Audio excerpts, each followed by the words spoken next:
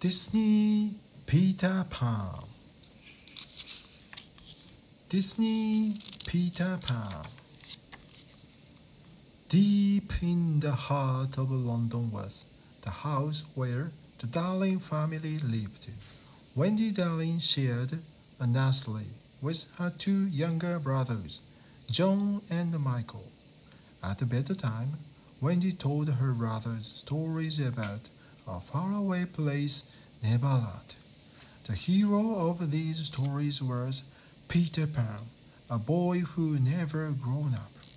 Peter's special friend was a tiny fairy called Tinker Bell. John and Michael loved to act out these stories in which Peter had wonderful adventures. One night, when the children were fast asleep, Peter Pan and Tinker Bell flew in through the nursery window. They had come to search for Peter's shadow. It had escaped the night before while Peter was listening at the window to one of Wendy's stories. Just then, Wendy woke up.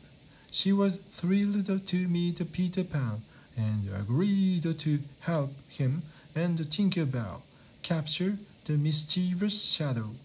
Wendy told Peter that tonight was her last night in the nursery.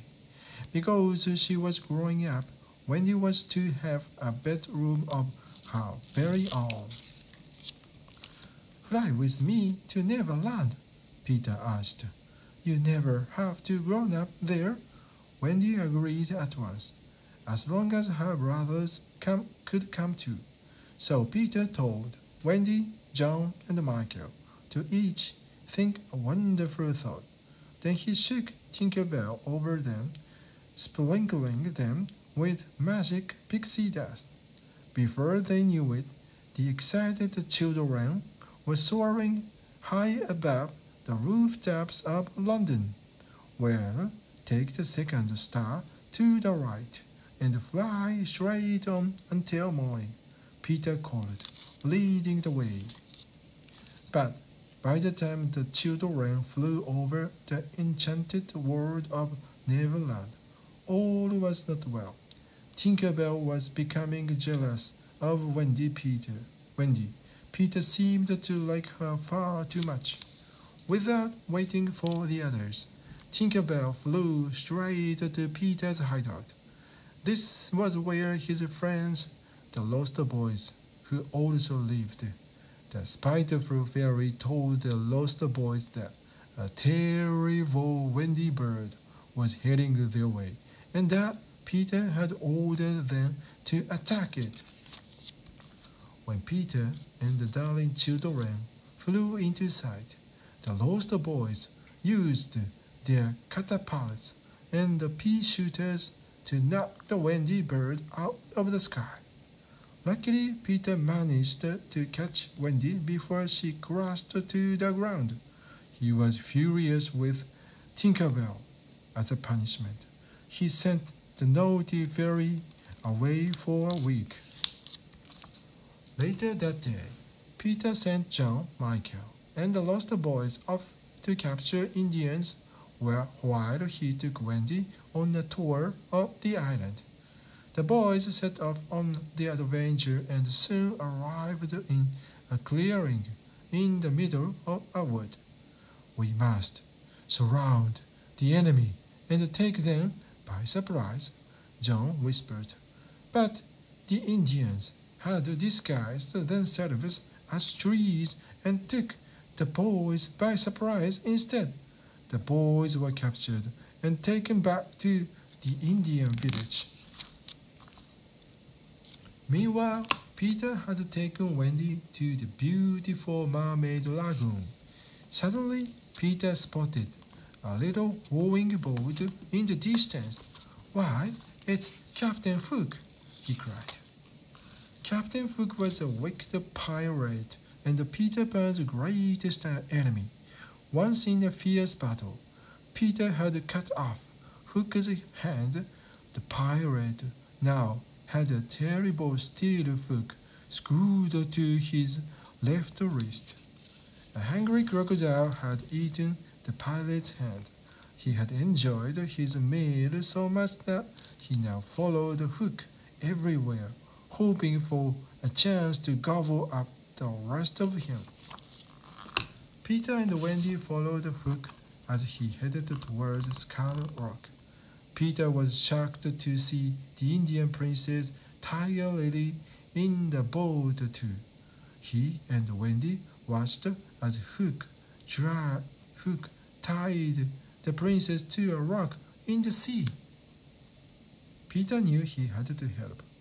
"If you don't tell me where Peter Pan's hideout is," the wicked pilot snarled at Tiger Lily, "I'll leave you here to drown." Tiger Lily was very frightened, but she refused to betray her friend. Suddenly, Peter flew down in front of Hook. "You again!" the captain cried, rushing at Peter with his sword. Up and down the rocky cliffs they fought.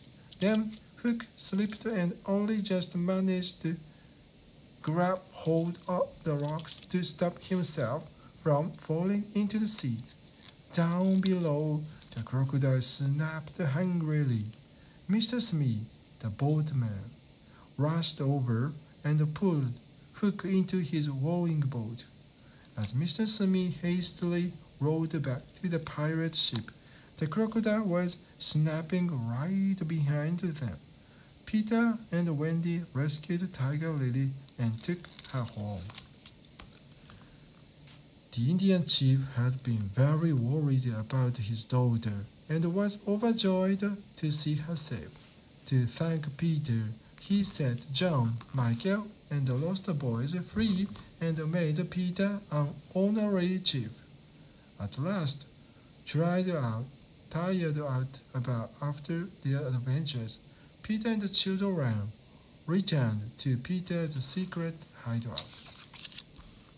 Meanwhile, Captain Hook was back on his ship, trying to get warm. He was furious that Peter Pan had outwitted him again. All of a sudden, Hook thought of a brilliant plan. He had discovered that Peter was cross with Tinker Bell and had sent her away for a week. So, the wicked pilot ordered Mr. Smee to bring the little fairy to the ship that very night.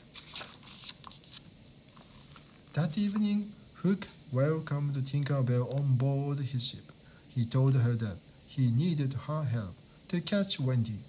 All she had to do was show Hook where Peter's hideout was. Tinker Bell was delighted to help. She dipped her tools in a bottle of ink and danced across the map of Neverland. Her footprints clearly showed the way to Peter's hideout. Hook smiled. He grabbed Tinker Bell and locked her in a glass lantern. At last, he could get his revenge on Peter Pan once and for all. Back at Peter's hideout, Wendy, John, and Michael were feeling homesick. "I want my mother," sobbed Michael. And although the lost boys didn't know what a mother was, they decided they wanted one too. So Wendy promised that they would all go back to her London home together. Peter didn't want to leave Neverland and grown up. He watched gloomily as his friends waved goodbye. "Goodbye, Peter," said Wendy. Before she left, "I'll never forget you." But Captain Hook and the other pilots were waiting outside the hideout. The pilots captured the children and took them back to Hook's ship, where they tied them to the ship's mast. Before Hook returned to the ship, he left a parcel for Peter. It had a label on it that said, "To Peter, with love from Wendy." Back on board his ship, Hook snarled at the children. "You have a choice. Either sign your name in my book and join my pirate band, or walk the plank," he said. The boys quite liked the idea of becoming pilots, but Wendy didn't. Peter Pan will save us, she said. Hook laughed loudly. Peter Pan won't save you this time, he sneered. We left a surprise present for him, a bomb. Very soon he'll be blown out of Neverland forever. Hearing these words, Tinker Bell knew she had to warn Peter. She struggled in her little glass prison. Suddenly there was a loud crack. The glass lantern broke, and Tinker Bell was free. The tiny fairy reached Peter's hideout just as he was about to open the portal. She grabbed the bomb and threw it as far away as she could. Seconds later, there was a huge explosion. Then, Tinker Bell told Peter that Wendy and the others were in danger. Peter spotted off to rescue them with Tinker Bell close behind. Meanwhile, Hook had forced Wendy to walk the plank. When she stepped off the end of the plank, everybody waited for the splash as she hit the water, but it never came. Peter had arrived just in time to lift Wendy safely back onto the ship. He then turned to face his enemy. There was a loud clash of steel as Peter's dagger and Hook's sword met. Back and forth they went in the most terrible battle ever fought. Still fighting, they climbed up to the top of the ship's rigging. Hook lunged at Peter, who fought back, finally forcing the captain to slip and fall backwards. Waiting for him in the water below was the hungry crocodile. The children clapped and cheered as they watched Hook trying to escape the crocodile's snapping jaws. Hook spotted Mr. Smee in the rowing boat and swam towards him, but the crocodile was right behind and catching up. As Hook disappeared into the distance, Peter gave the order to raise the anchor. Then Tinker Bell sprinkled the pirate ship with magic pixie dust. In no time at all, the ship was soaring high above Neverland and heading back towards London. Soon, Wendy, John, and Michael were safely back in the Indian nursery, and up in the sky, silhouetted against the full moon, was the outline of the pirate ship. Peter Pan, Tinker Bell, and the lost boys, who weren't quite ready to grown up yet, were off on another wonderful adventure.